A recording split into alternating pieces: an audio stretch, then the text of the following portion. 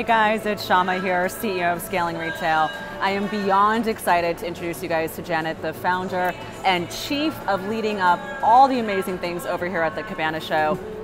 Janet, thank you so much for taking time out of your day. You are so swamped. All your brands are loving you. Everything seems like it's on fire. How are you? I'm good. I'm just happy that the brands are here, that we were able to actually do the show because of COVID and all the different, things that have been going on. It's been a struggle just knowing that we can actually put on a show.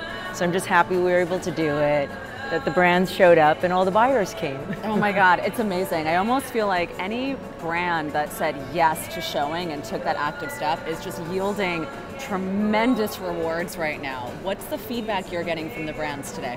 I think the feedback is that they're so happy that they were able to show, and all the retailers that came, they're actually placing orders, I think the numbers are actually better than they have been in the past, even in 2019 pre-pandemic numbers. And I think that all the retailers realize that they actually need to place the orders right now to make sure that they secure orders for spring. So it's been really good. It's so amazing. I feel like this show has always been home to some of the most interesting, fun, cool brands. And when it comes to just how the industry has just embraced resort wear, it's really day wear, right? It's it really is. It's this is basically day wear. I mean, it's which I love, which I think is so incredibly important, right? So your show, I think, actually has just played such a significant role also in how we look at fashion and day-to-day culture.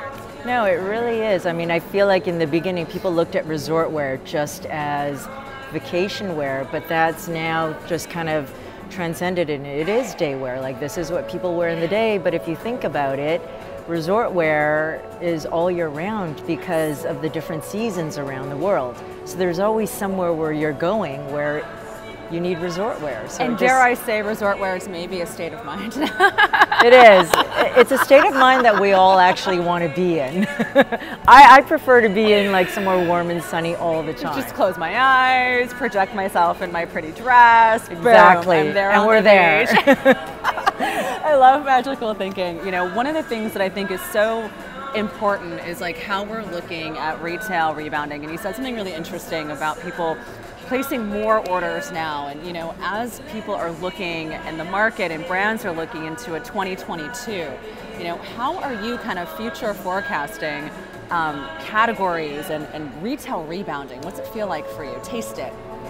Well, listen, this is a lot of conversations with brands, showrooms, retailers, and really just kind of understanding where everyone is.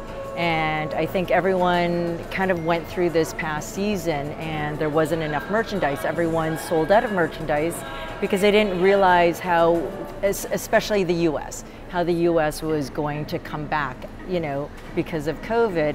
And I think all the retailers are planning for 2022, expecting a busy travel season, because if you think about it, all the Americans have been locked down for the last year and a half, and everyone is itching to get out there. I mean, I know I am, so as soon as we are able to, everyone's going to be traveling to Europe, to the Caribbean, all these beautiful locations that we've all been missing. So all the retailers are preparing for that, and we've had such an amazing turnout from a lot of resort stores, hotel stores around the world. I was talking to a brand this morning, he's like, we have stores from Singapore here, from Dubai. That was so unexpected for them. Yes, yeah. Yes. I know. Oh my God. I was like, yes. So much. Oh my God, it really warms my little retail heart, I know. In terms of fashion and what we do, it's so business and yet it's so emotional.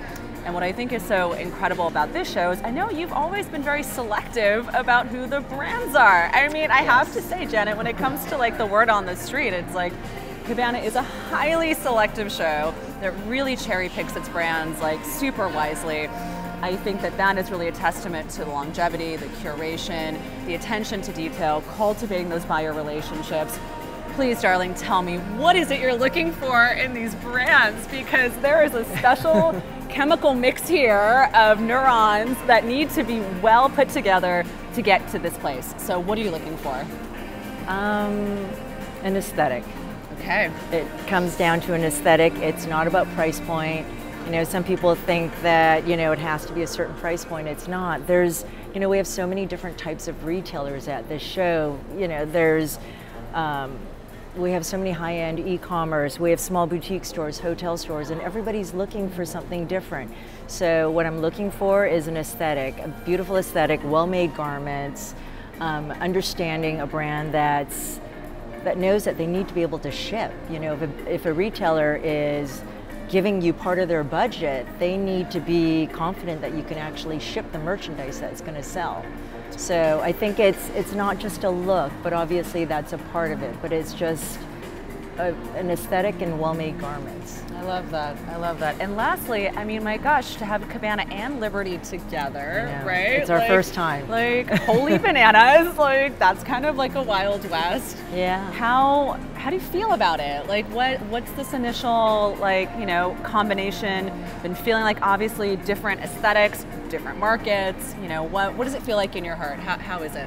I think it's an amazing opportunity where Liberty and Cabana are under the same umbrella, but we've always shown separately. So this was an opportunity for us to actually show together in the same space, and it's actually been really, really nice. Like the Liberty brands, listen, a lot of the men's brands have been doing really well over there, and the women's brands, listen, a lot of these retail stores, they have one buyer that does men's and women's. So we're making it a little bit easier for them. I totally agree. I think it's such a smart decision. And we've never done that before. This is our first time, so hopefully there'll be more. Yes! Oh my God, it was amazing. I was talking to a brand over at Liberty, and he was telling me in his 10 years of showing that yesterday he wrote more orders. Wow.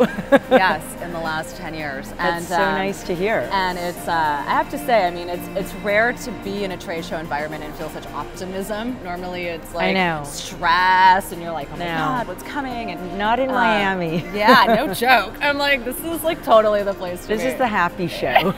Well, Janet, I don't want to take too much of your time.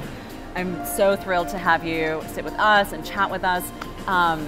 Any parting words as far as like, I don't know, the future of Cabana, right? Like how you're feeling about, I mean, I can tell you, first of all, there's a lot of things I'd love to do cash and carry on. So, you know, is there a future for cash and carry at the show?